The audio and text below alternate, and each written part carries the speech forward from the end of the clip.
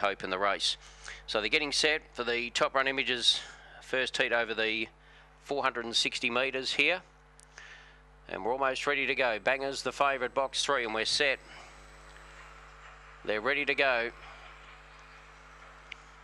Racing, Banger about third away, showing pace to reserve Blair Bale, and booting up out wide now Steppenwolf. Steppenwolf goes to the lead from Gypsy Hook.